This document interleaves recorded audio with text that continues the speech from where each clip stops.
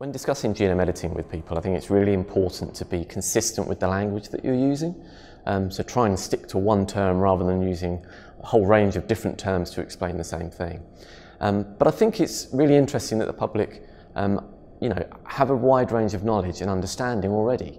And I think it's very important that we don't assume that people know very little or know a lot.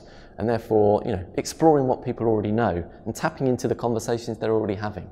People are interested in genetics, it's about themselves, it's about the world around them. So I think people are naturally curious about it. And it's just important to kind of tap into that curiosity that already exists in the way they're already talking about genetics. And using that to be able to have a discussion around what they think about genome editing and how it might be used in the future.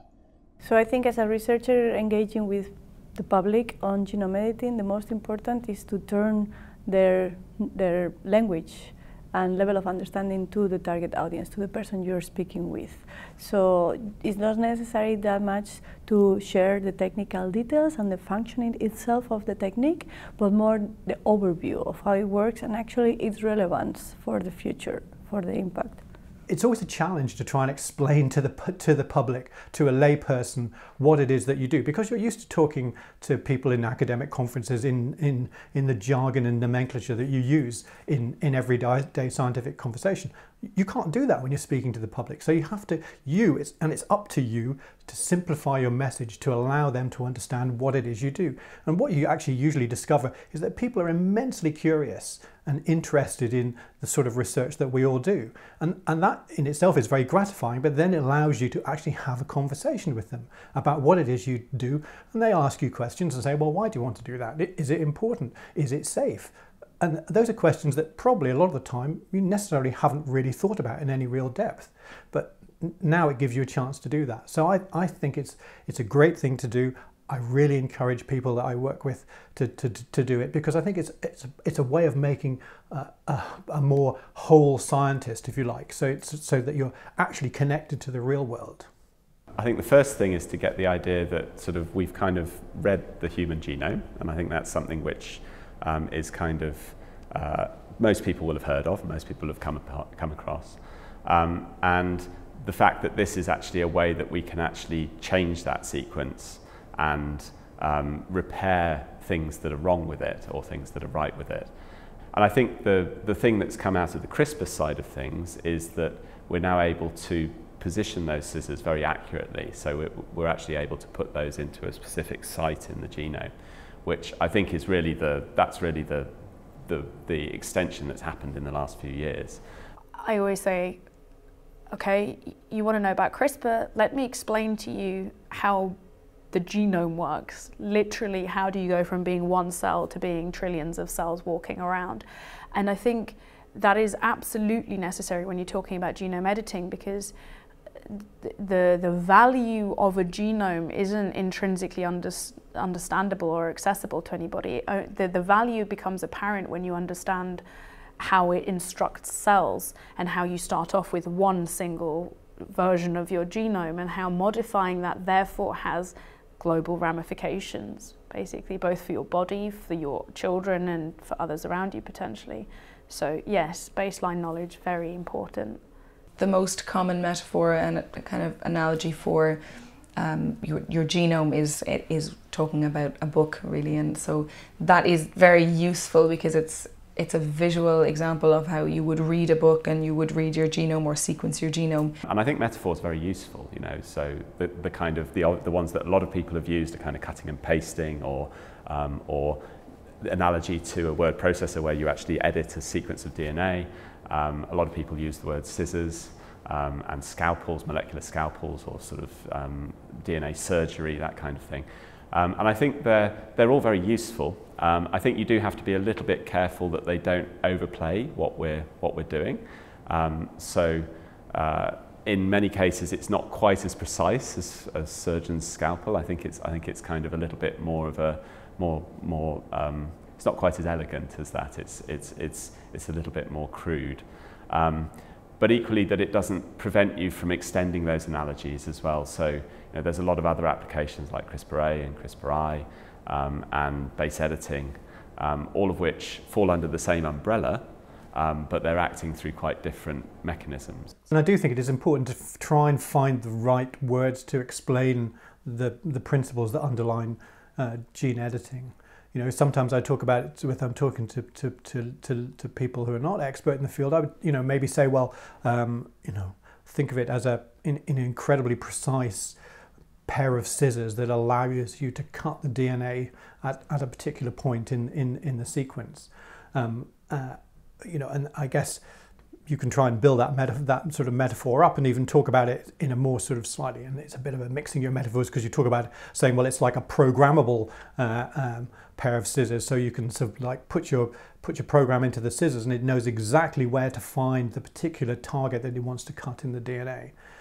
But I think so I guess what I'm saying is that tells you need to think quite carefully about the best way to try and explain what it is you're doing to people who don't understand, you know, what a genome is, or maybe don't understand what DNA is, or the fact that DNA is made up of it's just a code of 4 letters. So there's sometimes a concern for scientists engaging in this debate that the terminology is quite often quite slippery, or it might be factually incorrect. You know, you have common parlance ways of talking about these things that might include phrases like, you know, designer babies, for example. And I guess from my experience of having been involved with public dialogue activities on a whole range of past technologies would be not to get too hung up on that sort of stuff.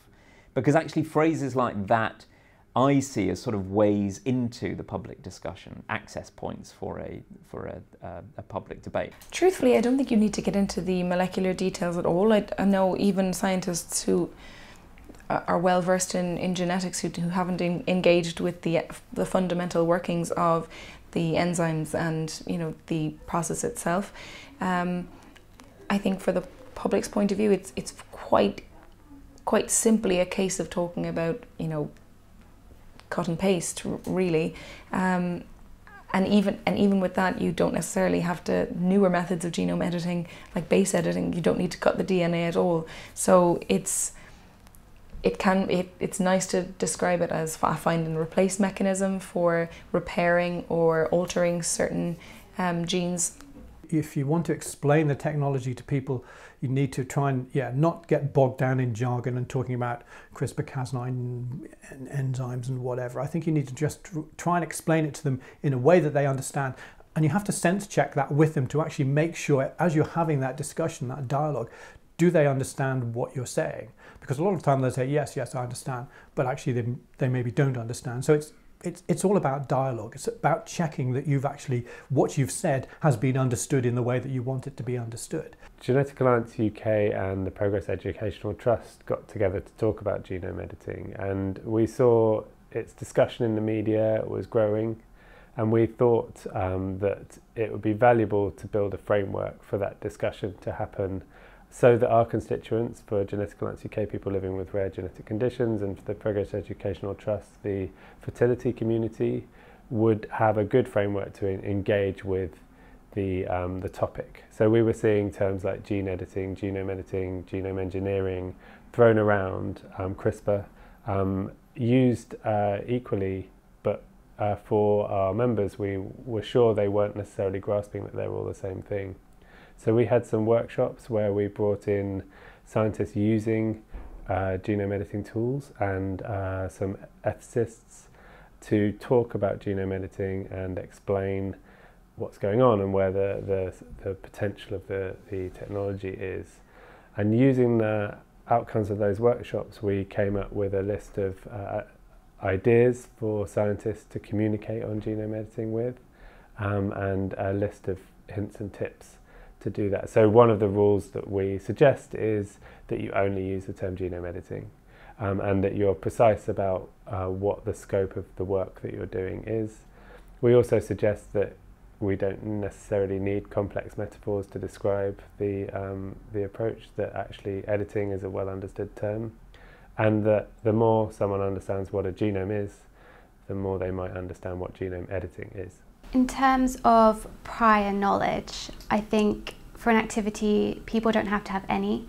You do have to explain what genome editing is, and I think the idea of scissors and editing is the best way to do that without being too scientific. You don't need to necessarily go into the detail of different types of enzymes. Obviously, the importance of specificity is important with CRISPR, which I think is a key point to get across, as well as the cut and paste mechanism, so that people can understand that you're making fundamental changes. It's not just about switching off or things, it's about fundamentally changing the DNA. So when talking to the public, I would say there are very two good advices. One of them is the use of metaphors, whether that works for you as a word editor that finds and replaces a word, or whether it's a sat-nav that guides something to a specific point, or whether it's a melding tool that comes like surgeons when they perform an operation and they fix something inside the body. There are several metaphors. But also another key tip when engaging is reiteration. Because not everybody has the same level of understanding, just make sure that you repeat the things in several different ways. With genome editing, I specifically want to highlight that the words genome editing should be used, not gene editing, not genetic modification, not genetic engineering. We should be consistent with genome editing, and that is because as the technology progresses, there are different parts about genome editing that will change, and it's important to remember that genome editing encompasses previous technologies. So many people have a propensity to call genome editing CRISPR, and they say, are you doing CRISPR, or CRISPR, there's a CRISPR clinical trial, and then when you dig down into the clinical trial, actually they're not using CRISPR, they're using the previous versions of genetic engineering, or TALENs and zinc finger nucleases. So if everyone's stuck with genome editing, it's a lot more accurate for all people involved. In terms of using metaphors, I would say it depends on your audience. You don't want to be condescending. Cut and paste is a really clear way of talking about genome editing, but then if you have a younger audience, then using Lego, talking about making changes, using games or Lego that they might be interested in is a really good way of doing it. But you can apply anything to cutting and pasting and genome editing. Another thing about language is there's a real trend for scientists to talk about genes as proteins, which they are, but for the vast majority of people, when you talk about protein, they think you're talking about chicken or eggs. And so to try and step away from your laboratory-based, lab meeting discussion type terminology about significance or about proteins or about expression. Expression to most people is what you have on your face. The language of expression of proteins really doesn't translate to a lot of people, and so the message gets lost about what you're talking about.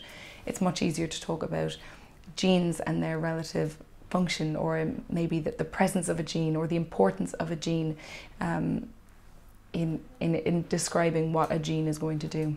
I think a good way for scientists to get into that conversation is not to talk about what they know and what they're certain about, but to talk about what they're uncertain about.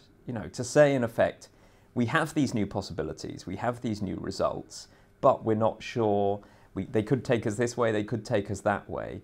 And as soon as you have that conversation, you are engaging with the public as equals, and you're saying, let's talk about where this might take us together.